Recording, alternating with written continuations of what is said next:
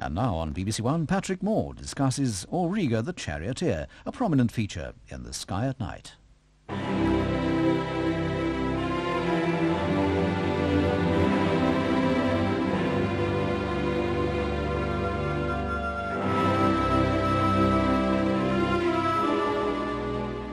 Good evening, and as this is our first programme of 1994, I hope it's not too late to wish you all a very happy new year. If you look straight overhead after dark, you will see there a very brilliant star, Capella, in the constellation of Auriga the Charioteer. And here's a photograph of the area taken by Douglas Arnold. And Capella is that bright star fairly near the top. We've deliberately dimmed the photograph down, but if we bring this up again, you will see the fainter stars, and you can see that the entire area is very rich indeed. In fact, Auriga is very close to the Milky Way and one of the richest areas in the entire sky. I don't think you have any trouble in finding it because Capella is so bright. But in case of doubt, you can always go back to Orion, the hunter, which dominates the evening sky all through the winter. And there's the diagram of Orion, with the red Betelgeuse and the brilliant white Rigel, and the hunter's retinue, with the Aldebaran in the bull, the twins, and of course Auriga itself. Now Auriga is known as the Cosmic Charioteer.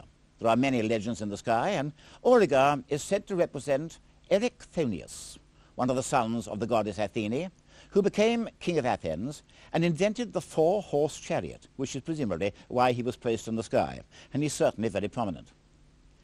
The four main stars of Auriga make up a rather distorted quadrilateral.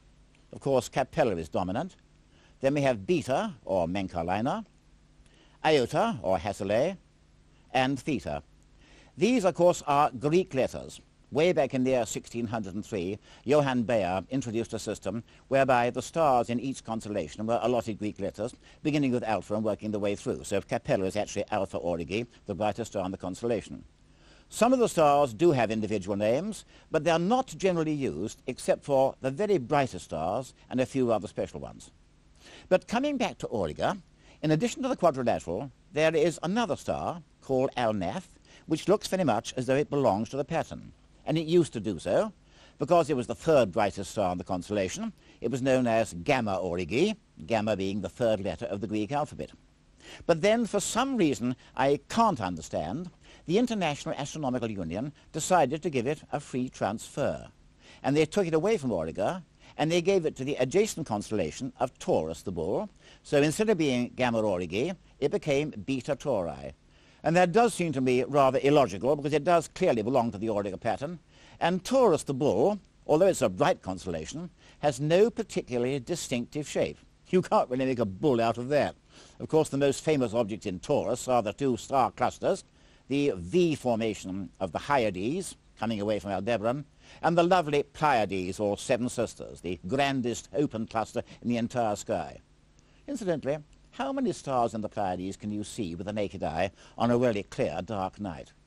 You should be able to manage at least 7. Some people can manage more, and I believe the record by a last century German astronomer named Hyas is 19. But if you can see 12, you're doing very well indeed. And there's nebulosity there too, not easy to see visually, but very easy to photograph. But the bull has no particularly distinctive shape, and I don't think it really should lay logical claim to Alnath. Nevertheless, there it is, so Alnath is now in Taurus and not in Auriga. So let's come back now to Capella. As I've said, it's a yellow star, the same color as the sun, and it's 42 light years away. Remember, the stars are very remote. We can't measure the distances easily in miles or kilometers, so instead we use the light year. Light flashes along at 186,000 miles a second, and so in a year it covers nearly 6 million miles, and that is the astronomical light year. So we see Capella as it used to be 42 years ago, shortly before I began doing the Sky at Night program. And of course the nearest star beyond the sun is rather over 4 light years away. But Capella is not in fact a single star. The same color as the sun, much more luminous, and is made up of 2. And these 2 components go around their common center of gravity, making up what we call a binary system. We know their distances. They are 70 million miles apart. Their paths are nearly circular around their common center of gravity. The large star has a diameter of 11 million miles and the smaller one 6 million miles, and they're both brighter than the Sun. The larger star has 90 times the Sun's luminosity and the smaller star 70. But we can't see them individually, and therefore how do we know that Capella really is a double and not a single star? And the answer is by using the spectroscope. Just as a telescope collects light, so a spectroscope splits light up. When you look at the spectrum of a star, what you see is a rainbow band crossed by dark lines. The rainbow band is due to the gaseous surface of the star, and the dark lines are produced by gases in what we can call the star's atmosphere. And every line is responsible for one particular element or group of elements. For example, look in the yellow part of the spectrum, and you will see there two prominent dark lines. And they are due to the element sodium, and they can't be due to anything else. So we know that there is sodium in stars like the Sun, and for that matter in Capella. So we can tell what the stars are made of. But we can tell something else as well. We can tell the ways in which the stars are moving. And this is by using what's known as the Doppler effect. Well, I'm sure you're familiar with this. If you listen to an ambulance or a police car going by with the siren sounding, you know that the note of the sound drops as the thing passes by you. Go, ooh! And the reason for that is that when a source of sound is moving away from you, fewer sound waves per second enter your ear than would be the case if the sound source was standing still.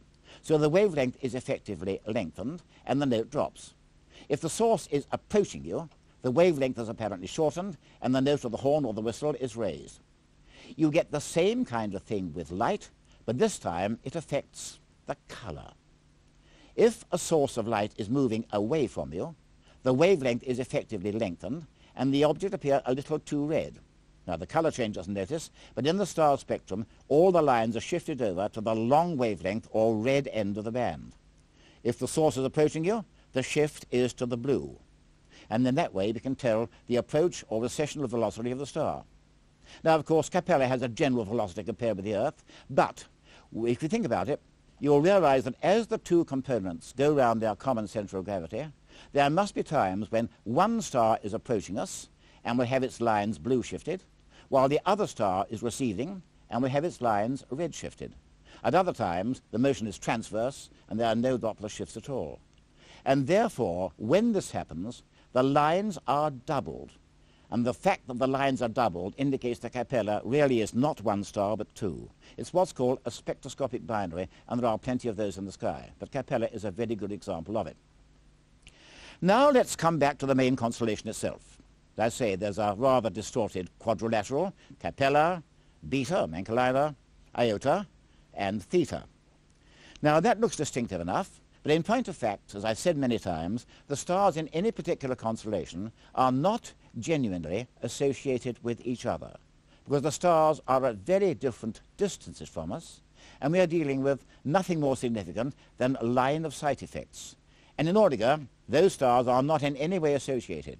Capella is much the closest, and Iota is much the furthest away. Let me show you what I mean. Now there we have the pattern as we see it from Earth, and those stars lie roughly in the same line of sight.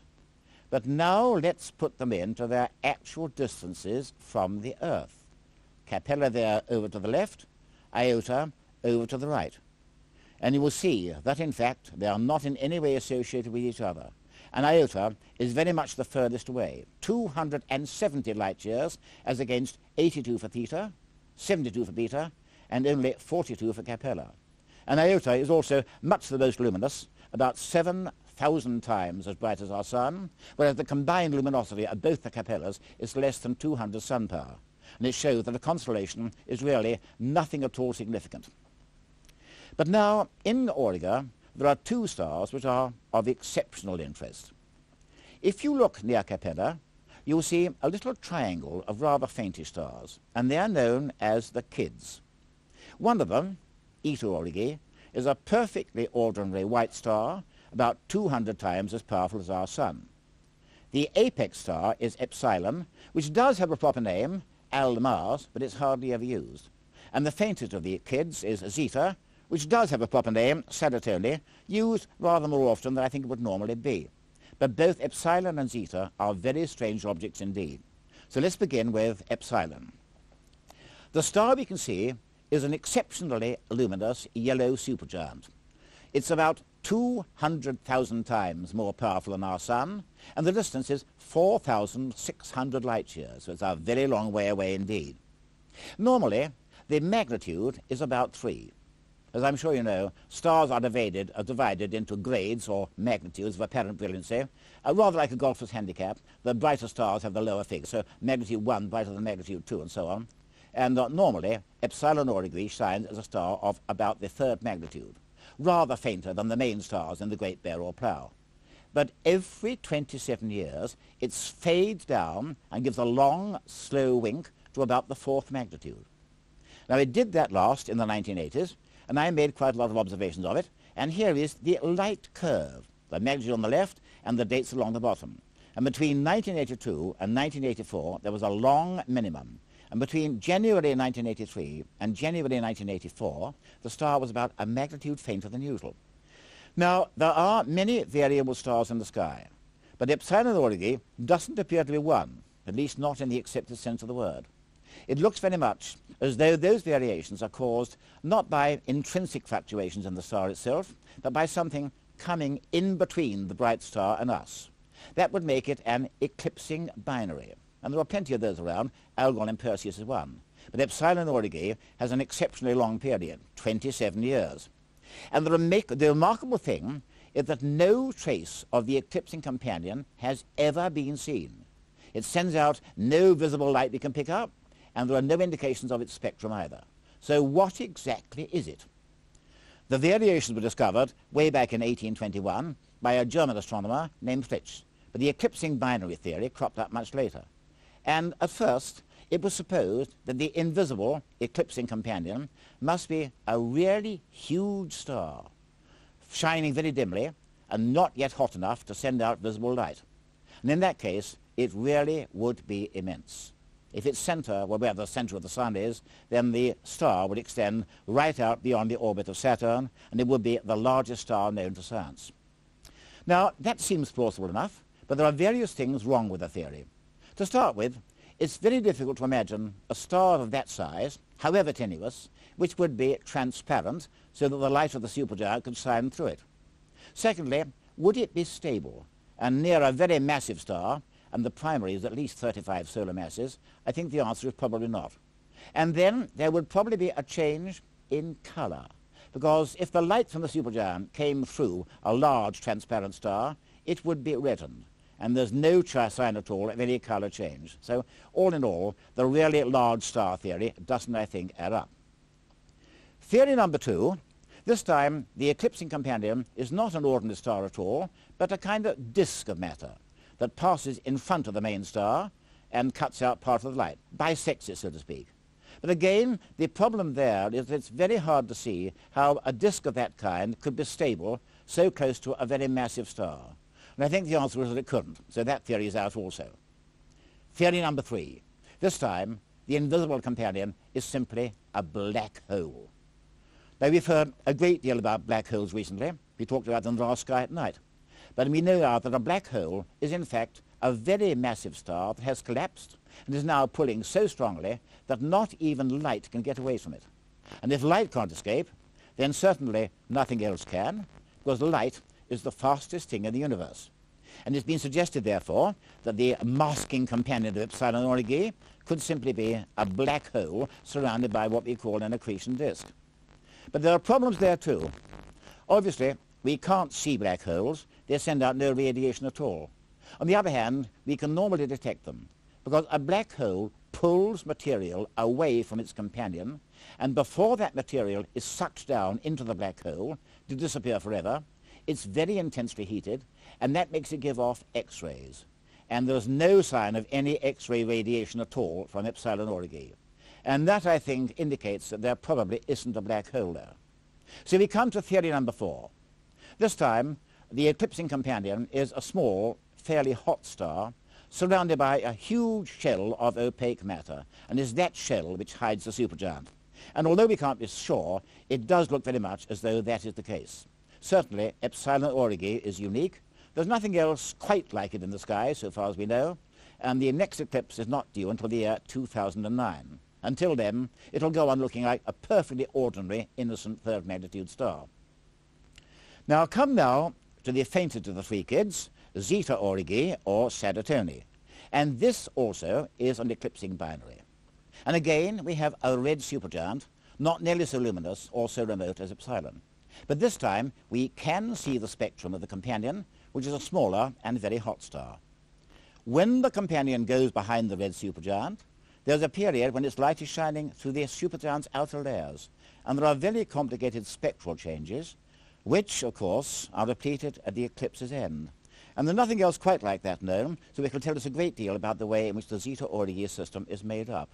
And I wonder, what would it look like from close range? Would it be anything like this? I suspect it would. I doubt if there is a planetary system there. It doesn't need to be that suitable kind of star, but certainly the effect would be highly dramatic. Coming back to Auriga, there's another star, AE Aurigae, just on the fringe of naked eye visibility, which is not particularly notable in itself, but is very notable because of its movement. It's associated with nebulosity known as the Flaming Star Nebula, and it's moving in a very curious kind of way. I think most people know the great nebula in Orion, Messier 42, which you can see with the naked eye below the three stars of the Hunter's Belt. And in any small telescope, it really is a glorious sight.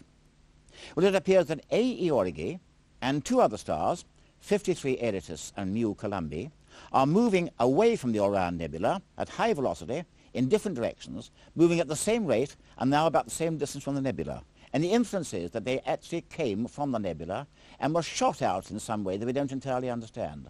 And that's why they're known as the runaway stars. I've said that Auriga is a very rich region. In addition to the numerous star fields, there are three splendid open clusters, M36, 37 and 38.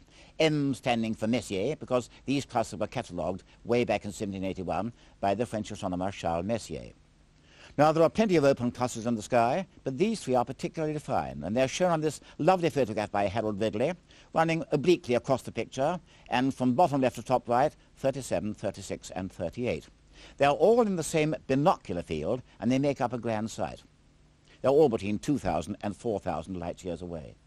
So all in all, I think we'll agree that there's plenty to see and plenty of interest in the Cosmic Charioteer. And it's going to be on view all through the evenings throughout winter.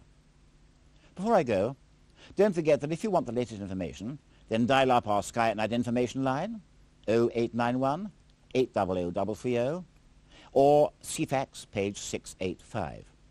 And it's newsletter time, so if you want the newsletter, then as usual, send your stamped addressed envelope to newsletter number 52, The Sky at Night, BBC Television, London W12 7RJ. When I come back next month, I'm going to do a rather unusual programme. I'm going to talk about the names of the objects in the sky. So until then, once again, a very happy new year. Until next month, good night.